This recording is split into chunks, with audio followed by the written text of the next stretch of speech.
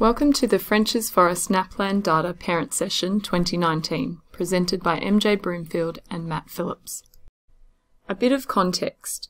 NAPLAN results give us a point-in-time snapshot of the performance of our Year 3 and 5 students across 5 learning domains: reading, writing, spelling, grammar and punctuation, and numeracy.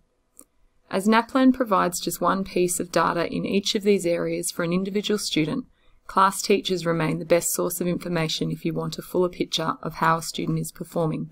As a school, what is most valuable to us is looking at trends over time to either affirm that we are on the right track or inform us that we need a change in direction. NAPLAN is one of the sources we use to measure our effectiveness through our school plan.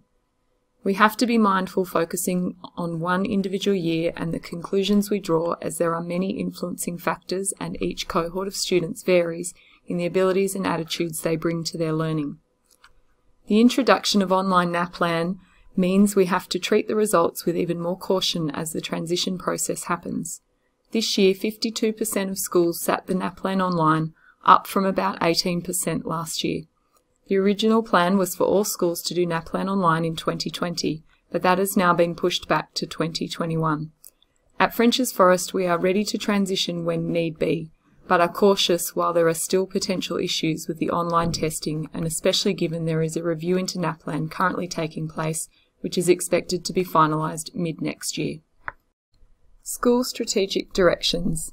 Successful students. We want our students to be developing more confidence in literacy and numeracy and improved NAPLAN results over time. That is one of our targets to show we are being effective. Improving practice. This direction focuses on teacher development in order to create the best possible learning environments for students. NAPLAN can give us some indication of how we are performing in this direction. Shared expectations. Our aim is for all stakeholders, parents, teachers, administrative staff and students to develop shared high expectations around student learning and well-being. Sources of variance in student achievement. What are the biggest sources for the variance in the results students attain? According to the educational researcher John Hattie, the biggest factor is the students themselves, which accounts for about 50% of variance. The correlation between ability and achievement is high, so brighter students, unsurprisingly, have a steeper learning trajectory. Our role in schools, however, is to improve the trajectory of all students. The second biggest factor is teachers. What teachers know, do and care about accounts for about 30% of the variance in student scores, which comes back to why we as a school place such an emphasis on teacher development, because although we cannot improve a student's innate ability, we can improve our ability to teach and support students in their learning. Other factors that make up the remaining 20% include the school, the principal, home effects, which are mostly related to levels of expectation and encouragement, and peer effects. As you can see from this, which school you choose and who students mix with do have an impact, but they are not all that significant. One thing that is important to recognise, though, is that all these factors can impact on one another, which comes back to why we have made one of our school's strategic directions to develop shared high expectations. Individual student reports. The information available to parents about NAPLAN typically comes in two forms: the individual student report and cohort data, which can be found on the My School website. It is worth noting that there is another review underway looking at how data is presented on the My School website, with the possibility that it may change in the future. It is typically available to view about a year after the tests take place. However, there are suggestions from the review taking place that the data unhelpfully leads to comparisons between schools rather than focusing on improvements that individual schools are making. Especially in light of the Hattie research previously mentioned, using this sort of data to compare schools can be very misleading. Here is an example of an individual student report. From this report you can see how the child has performed in relation to their cohort at school, the state year level cohort, and where they sit in relation to the middle 60% of students across each of the domains. As a school, we have access to far more data on how the cohorts have performed and the trends over time, which is what we will spend the rest of this morning going through. Premier's priority. In 2015, there was a Premier's priority announced to increase the proportion of New South Wales students in the top 2 bands of NAPLAN reading and numeracy by 8%. The goal is now to make that 15% by 2023. This chart tracks the percentage of students at Frenchs Forest in the top two bands from 2015 to 2019. As you can see, we've seen growth from 23% in that time. We've also managed to see 4 consecutive years of growth, which in itself is an incredible accomplishment. We do have to be careful moving forward, as obviously this sort of growth is impossible to maintain, but as we peak, we will aim to then sustain those levels moving forward. School growth, Year 3 to 5, 2019. The first 5 charts show us how our Year 5 students have developed from Year 3 in comparison to the state and also the similar schools group, which is comprised of a group of schools considered equivalent to ours in terms of their circumstance. The graphs show that we outperformed the state and the similar school groups in 4 out of the 5 domains. The bottom row is similar. Each student is set an expected growth target based on their Year 3 NAPLAN score, and these graphs show the percentage of students who meet their expected growth. On this, we outperformed the state on 4 of the 5 domains, and our similar schools group in 3 of the 5 domains. It is worth noting just how well we have done in reading growth over the past 2 years. In last year's NAPLAN, we were recognised as one of 60 schools in the state out of 3,136 in New South Wales to achieve substantially above average gain in reading or numeracy. The following graphs show scores over time.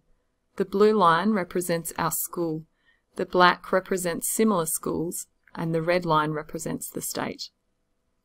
Reading, Year 3.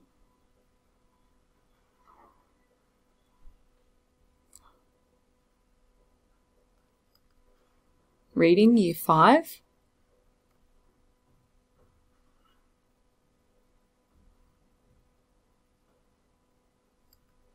Writing, Year 3.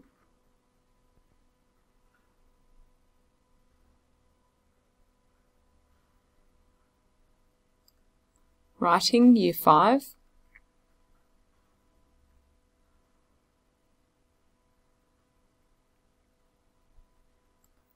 Spelling, Year 3.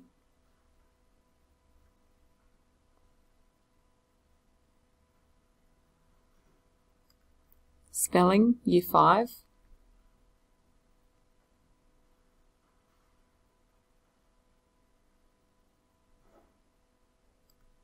Numeracy, Year 3.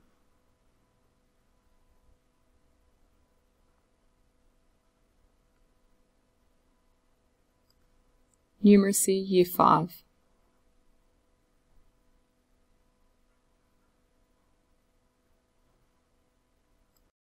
The following graphs show bands over time. There has been a positive trend. In 2019, you can see that we've had the highest percentage of students achieving the top 2 bands across all domains. This is the Year 3 graph.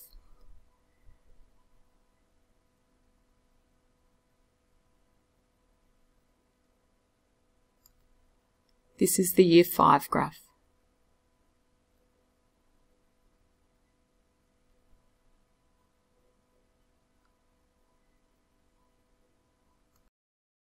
This graph shows scaled scores over time for students who've moved into Year 7 in high school. We do receive information about students who've moved into Year 7. This graph shows scores over time. In reading, the current Year 7 students have scored the highest scaled score over the last 9 years. In writing, they've scored the second highest, third in grammar and punctuation, and third highest in numeracy.